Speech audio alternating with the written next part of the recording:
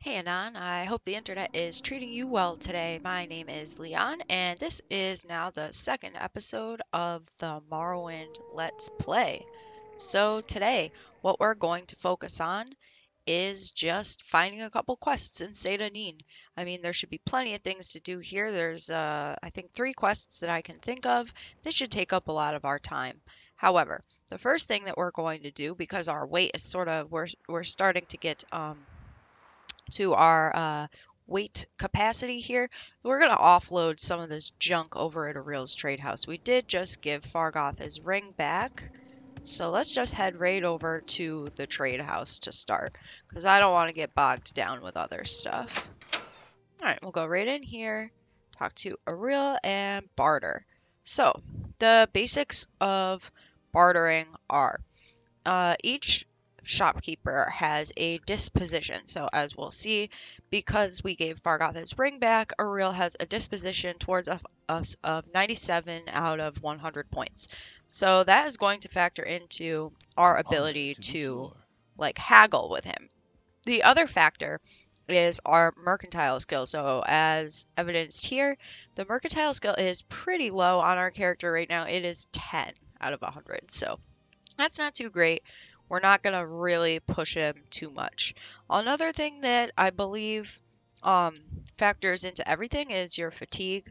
So if we really wanted to haggle with him, I would just wait for the fatigue bar to go back all the way up.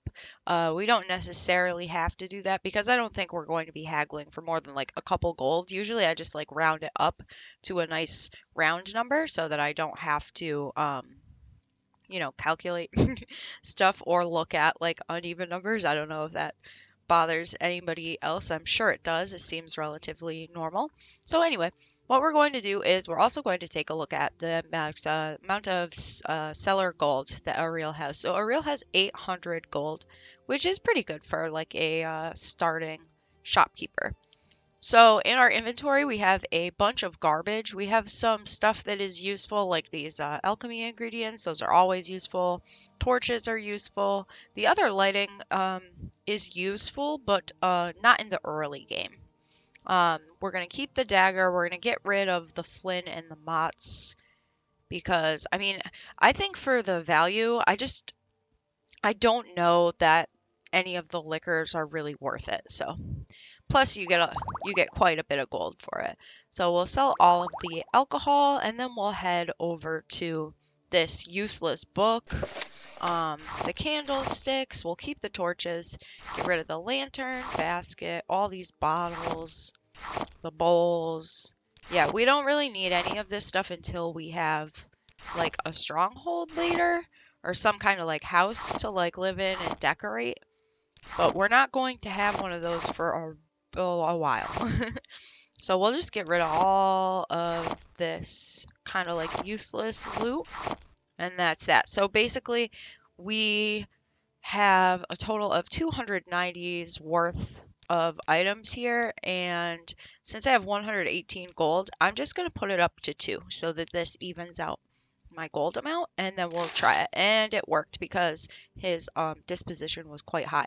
Also, it did raise our disposition by 1 point as well. So maybe it is the case. I'm not sure. If you know, maybe you can put it in the comment section, but I'm pretty sure that I've noticed that when you successfully haggle with a shopkeeper, it will increase their disposition by a little bit.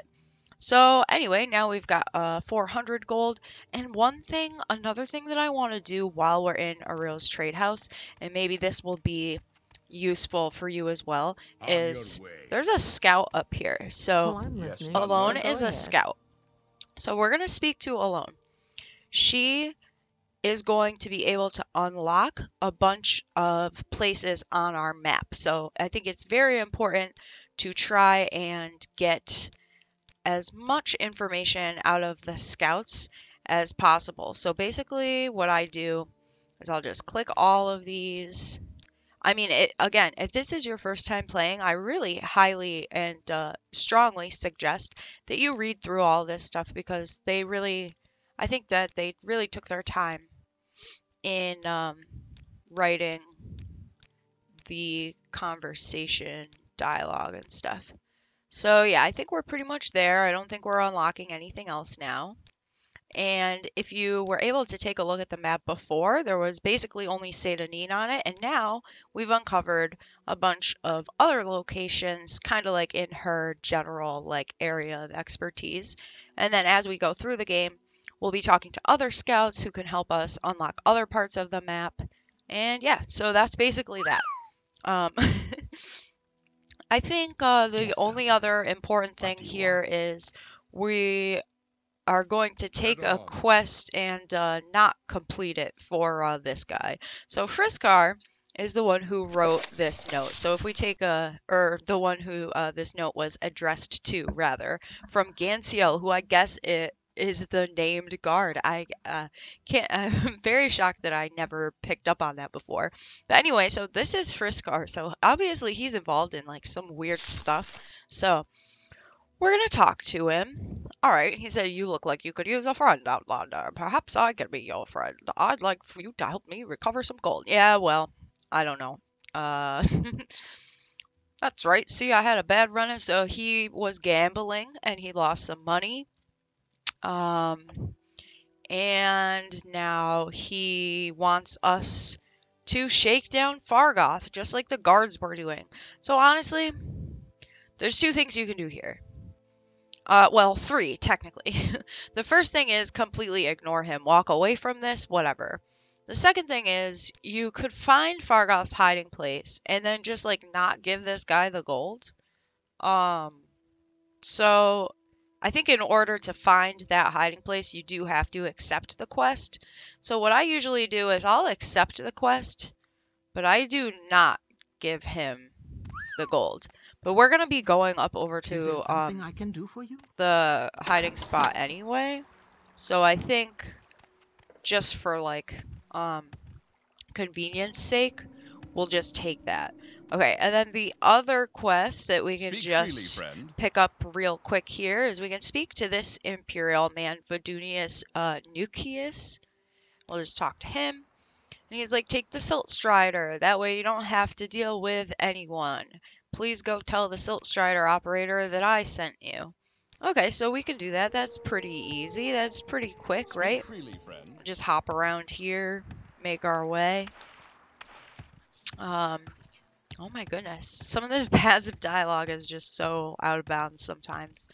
But anyway, so we'll go up to the Silt Strider operator. We're not going to We go make a anywhere special yet. trip just for you. Um, Same low price. and we will say, hey, Vidunius said that he sent us. And then Darvame says, well, I don't think he's very happy here. Okay, so now we have that information. So let's go talk to him and see if possible. Maybe we can figure out why he's so unhappy. Let's go do that. Sometimes he's like just straight up sitting in that little fargoth. He's just like sitting in that You want river. something, friend? So I'm surprised that he's this far away. And then we'll talk to him, and then he'll say, no, I'm not happy. I need 100 gold. And then, yeah, let's just do it. Give us the cursed ring. We'll sell it. And, yeah, I don't want this ring, personally. I can't see why it would be important. But, we do get to help him, leave. Yeah, fortify athletics for the cost of health. I don't think so. Um, so we'll sell that. We don't necessarily have to sell it right away.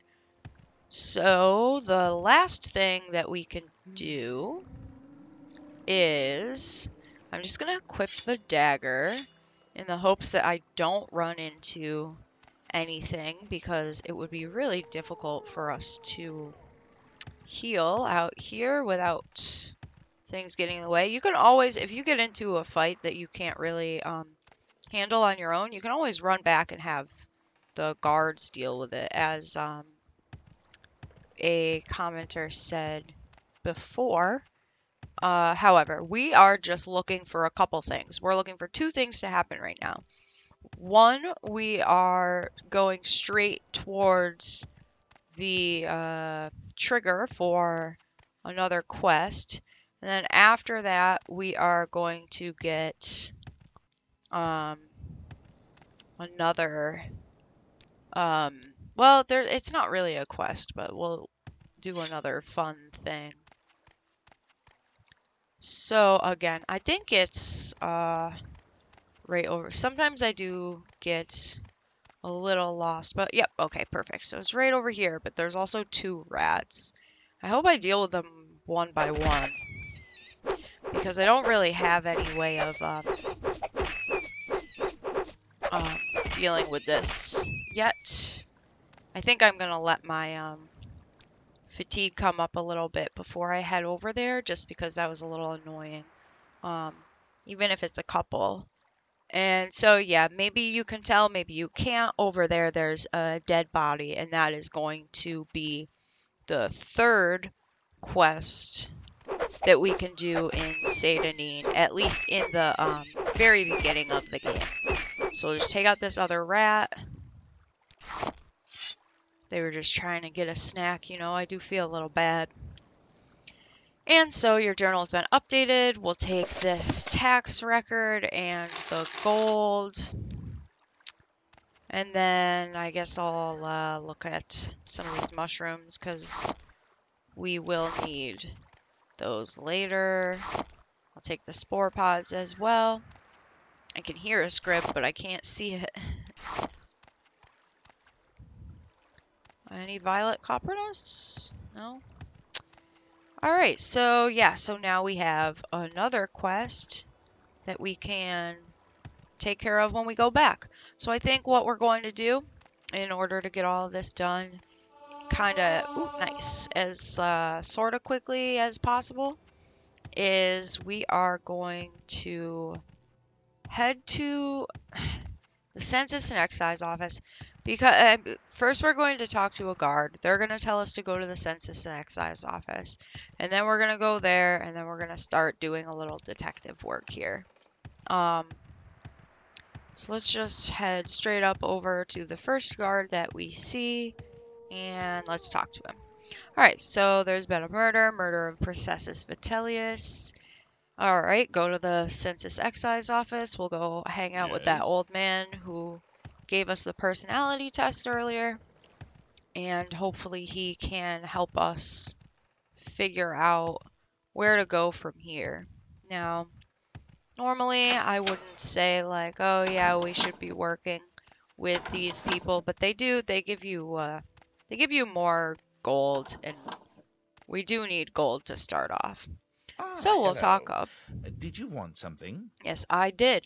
So we have to report the murder, and then he'll say, oh, did you find any money? And yeah, we found money, so here's the money.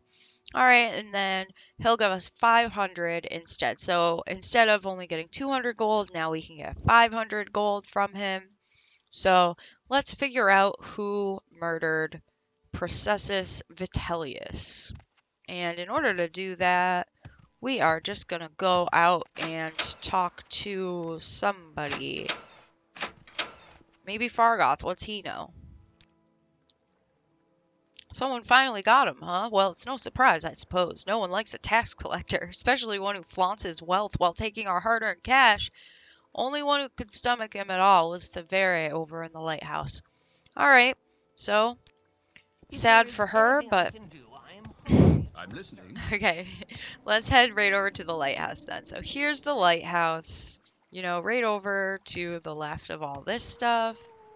And then there's also another thing real quick outside the lighthouse because we still have some time. Yeah, it's 4 p.m. So I'm just trying to do like perfect time management for this so that we get everything done.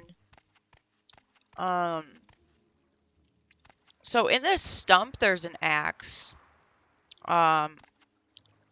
Yeah. All right, cool. So basically, all you have to do is just jump up on those giant boulders, and then try and get yourself right over in here.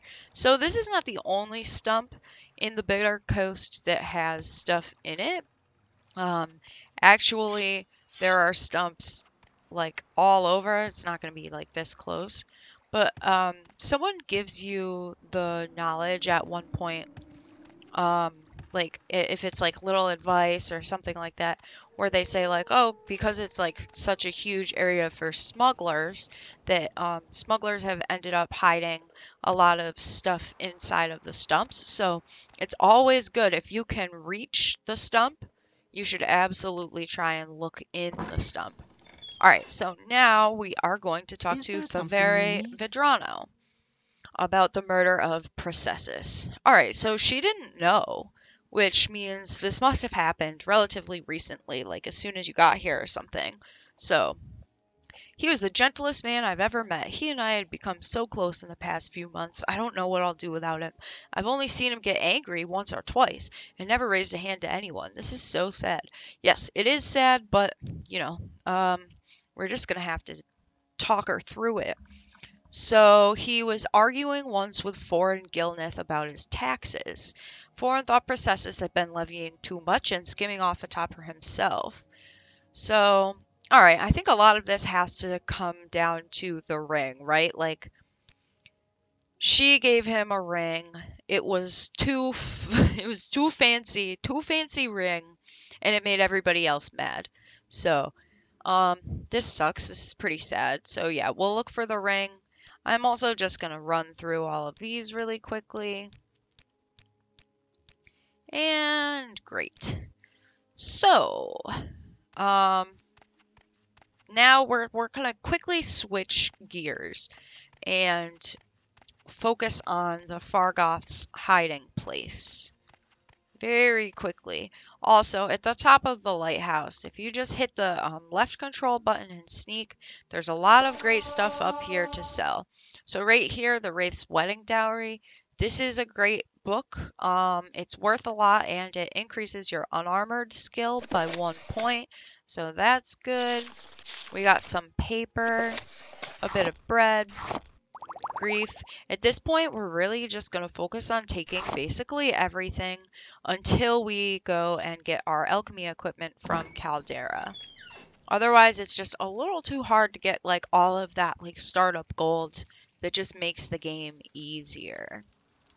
So, depending on what time it is, yeah, so it's 5 p.m. So we're just going to pass the time up here. We're just going to wait until I think like 11-ish. And then we're going to crouch. We don't have to. Actually, maybe we should have waited until midnight. No, maybe not. So I'm going to crouch. So see, it's a little difficult to tell, but Fargoth is sneaking around now. He's got his torch, so he's still quite visible. Like, I don't think that he should be sneaking around with the torch. But anyway, he's sneaking around. We're crouched so as to not alert him to our presence. And basically, all you have to do is sit here, crouched, make sure he doesn't see you, because then he'll like stop and wait for him to go to his hiding place. It looks like he is making his way over there right now. And then, like I said before, we're just going to take the gold from him. This is technically not shaking him down, so I don't feel as bad about it. And he can keep his family heirloom ring. Like we don't we don't need to sell that. I think it's only worth like 50 or something anyway. So there he is. He's in his hiding spot, and there should be a journal update. But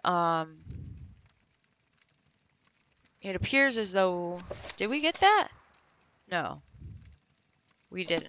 I thought that it was supposed to update your journal, but maybe not, and that's okay. So he's gone. Let's go back down here, and then I believe we should be able to just grab that gold, and then we're gonna ask around about Farron Gilneth, or we're just gonna go find him. Yeah. So that's strange. I feel like I remember there being like a journal update for this, but here we are.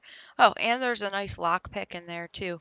I mean, the guard's looking right at us, but I don't think that this counts as like, yeah, stealing or anything. So let's ask this person if it's possible. Nope, There's that's the someone same watching me. thing I that can tell. Fargoth said. Okay, so now to finish off the third quest that we can do and seyda neen to start. I am going to save the game because sometimes this doesn't go the way that I want it to.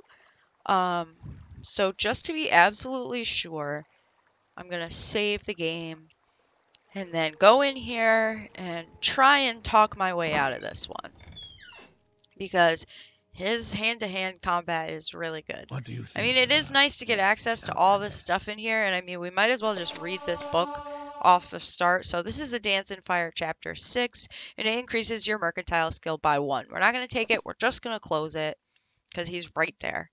Um, so yeah, so we saved the game, and now honestly, I'm just waiting for my fatigue to go up because I'm a little scared of making him angry because I'm trying to do this with the least amount of trouble. So let's talk to him. We'll talk to him about the murder. And he says, that fetcher, you're damn right I did him in. And a good thing, too. He was skimming a load of money from all us honest people, overcharging us on our taxes and keeping the difference for himself.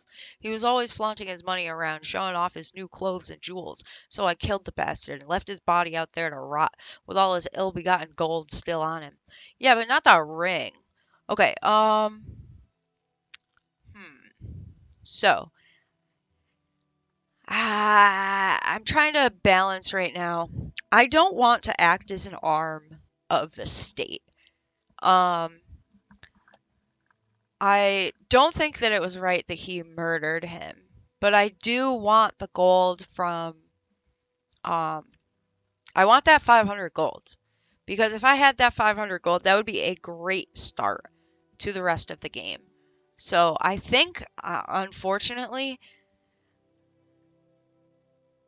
I don't know. Let's see what we can do. Okay, I did save. So I'm going to try this because I usually say that's no excuse for murder. So I'll talk to him about this. Oh, cool. Okay. The whole office is corrupt, I tell you. One of these days they'll get exposed, I swear it. Here, though, this was his ring. Looks like his woman gave it to him. She should probably have it. She wasn't to blame in all this. All right. So maybe I can lie. Because 500 gold is nice, but a person's life is worth certainly more than 500 gold. I think even usually the bounty, when you murder someone in cold blood in this game, is like 2,000 gold or something. So I don't know why he's only off. Well, it's not like he knows that I'm going to have to murder him. But let's see if we can lie to him now and get that 500 gold. Like, say he like took off for the mainland or something. What? You shouldn't be here. Okay, anyway. Okay, so that 500 gold would have been nice, but you know what? I think we did the right thing morally this time. Normally, I don't even do that. So let's get the ring back to geez, I forgot her name already. Theron for uh yeah. Nope. Don't remember it. Lighthouse lady. Go ahead, Outlander. Favere. All right. So yeah, here's his ring. So she gave us some restore health potions. That's pretty cool. We'll use those. We don't need the 500 gold, y'all. We'll make it work without it. We don't need it at all. What we're gonna do instead is we are going to look for some. Maybe I will. No, don't take the ring. All right, against my better judgment, we are gonna be okay with this. I'm gonna sell the book that we stole from Thorane, whoever, Lighthouse Lady. And this lantern, get rid of the book, get rid of the tankard. I don't know, I'll keep the tax record for later. The grief, the axe, we definitely don't need the axe. We don't need the cursed ring. And we are going to keep all of the other alchemy equipment. So yeah, basically that's that. So what I'm going to do here is I'm just going to put the gold up to 300, nice round even number, and then offer it. Come on. There we go.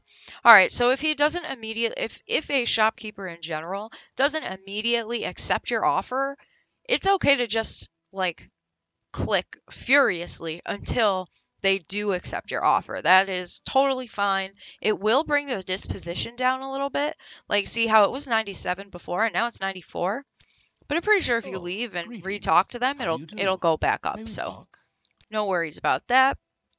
And yeah, so basically, I think that is pretty much it. As for what you can just get done in Seyda Neen in the beginning, um, I will recheck my notes and sources, but I do believe that this is what we got. I think this is all we got. So let's take a look. That's not bad. I mean, so we started off the day with what, like 80 gold or something. And even though a lot of gold like switched hands and we didn't get that 500 gold that I thought we would be able to get because I don't want to kill that guy, um, we are ending it with 910. So 910 is more than enough to take the Silt Strider to Caldera, get that alchemy equipment, and then speed up a bunch of footage while I sit around and mix potion ingredients so that I can have enough to just swing through the rest of the game as easily as possible. So yeah, basically that's it for the Seyda section, and next time we will be going to Caldera to get the alchemy equipment. I don't think there's anything else that I can do here right now, not without unlocking a bunch of doors. And I'm really not that sneaky yet. I've only got sneak 10, security 10, and no on Ducey's open door yet. So I'm not going to be a very successful sneak until I can increase some of those other skills.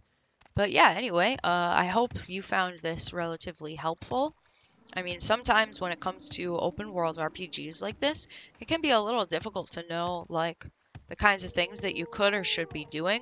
But I think these are the things that I normally start off every long game of Morrowind with. So, yeah, thanks again for watching, and I hope you will come join me for episode 3, Is there where we something get you need? ourselves real set up, ready to go, and then we go to meet Caius. All right, thank you so much. See you soon.